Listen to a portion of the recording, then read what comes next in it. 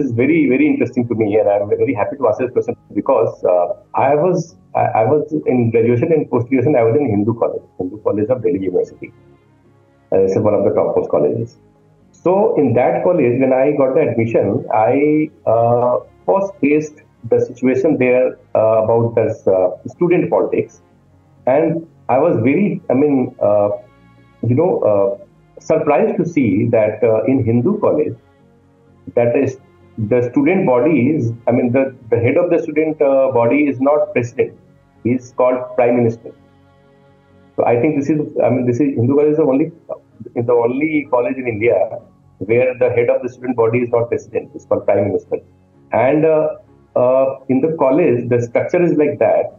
There is a parliament, there is a leader of opposition, there is a prime minister, there is a cabinet.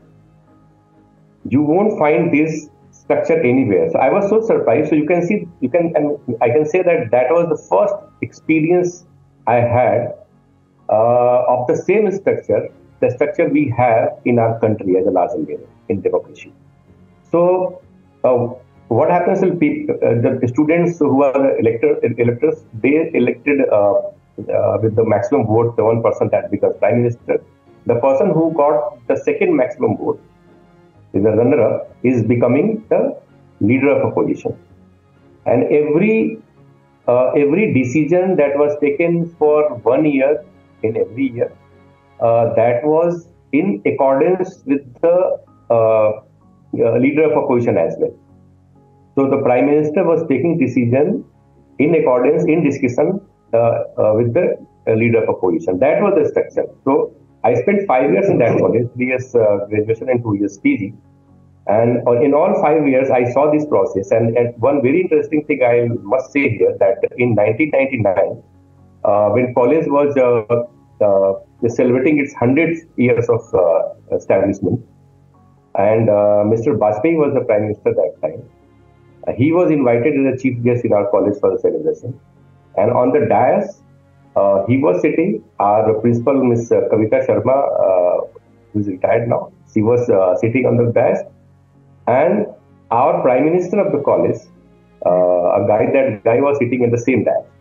So when he was told that here is our prime minister, so he said from this dais, and we were there, so we are, I clearly remember that what he said. He said कि एक मंच पे दो प्रधानमंत्री, मैं वर्तमान हूँ और ये भविष्य है. And he said कि यहाँ कुछ भूत भी होंगे.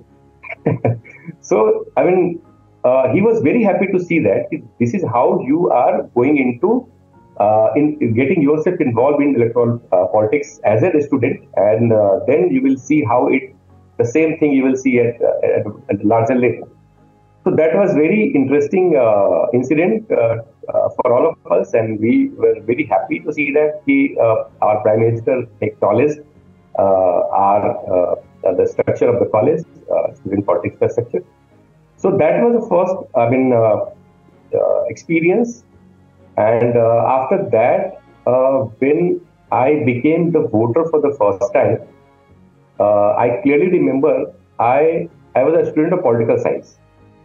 And our teachers were like the best brains in university. So we were in a very aware group of aware teachers, and they used to tell us the entire structure of the country, that ideology of different political parties and all. So I clearly remember that we have a group of our friends. So we decided that we were voters in Delhi.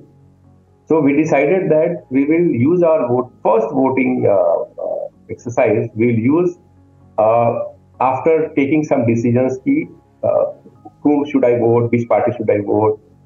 So we actually, that was our syllabus also. So in syllabus we went in the history for the past 5 years or 10 years or 15 years, and we saw that which party has done what kind of work. And on the basis of that input we received from the history books and from the from the people who voted, and from our guardians also, from our teachers also. Then we took a call that we should go and vote for this party or this candidate in this election. There were different elections. I mean, Lok Sabha elections, Vidhan Sabha, Delhi Vidhan Sabha elections also happened that time, and municipal elections also do happen. So for all different elections, you need to think differently because the issues are different in all these elections. So we were, I find myself very lucky in that sense that we were surrounded by such kind of people, teachers, guardians, and friends who were aware, and we took our decision to vote to which party or which candidate on the basis of those discussions and readings. So that was very, very interesting.